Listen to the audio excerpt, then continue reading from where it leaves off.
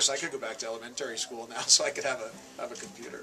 Just to be able to have a laptop sitting right there at your desk and have the world at your fingertips the whole time is just incredible. The netbook actually becomes like a book that they carry from class to class. It's used all day long. I mean, every subject is used. It's really helped those students that have trouble focusing because it's so kinesthetic. See, we have the computer lab here with 60 computers, but that is for K through 6.